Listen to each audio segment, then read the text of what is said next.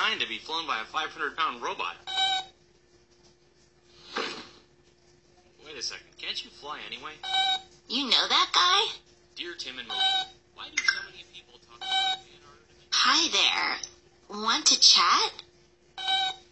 Wait, Moby, do you know Rocket Ron? Then how do you know he's safe to chat with?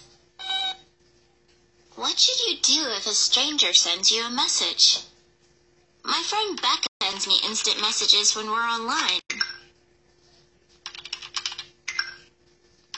And my pen pal Jen emails me jokes. My parents know that they're safe to email or chat with, but sometimes I get emails or messages from people I don't know. Well, Rocket Ron is definitely a stranger. If a stranger contacts you or makes you feel uncomfortable, tell a teacher or a grown-up. They can keep the stranger from bugging you by blocking their emails or instant messages. Sometimes I get emails from people that pretend to know me or tell me I've won a big prize.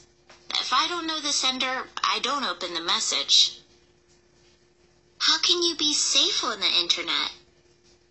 We're always careful around strangers on the street, and we should do the same with strangers on the internet. We should never share our personal information before asking our parents or teacher. Well, your name, address, phone number, and birthday are all pieces of personal information. You do not have to share where you go to school or pictures of yourself. Moby and I only visit websites that are safe for kids.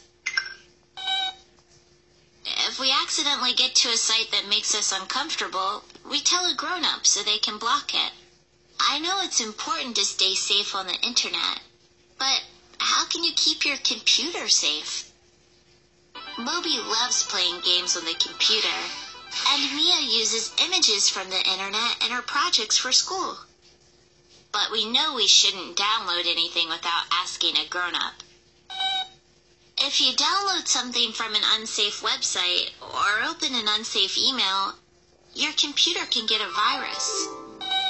Yep, a computer virus is kind of like the flu. It's a program that keeps your computer from working the right way, and you can accidentally spread it to other computers.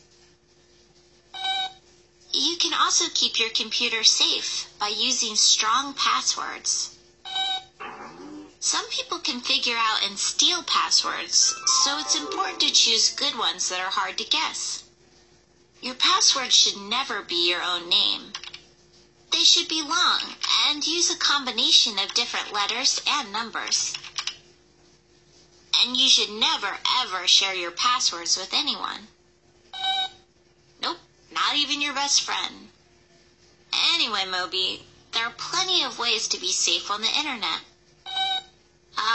Maybe that's a little too safe.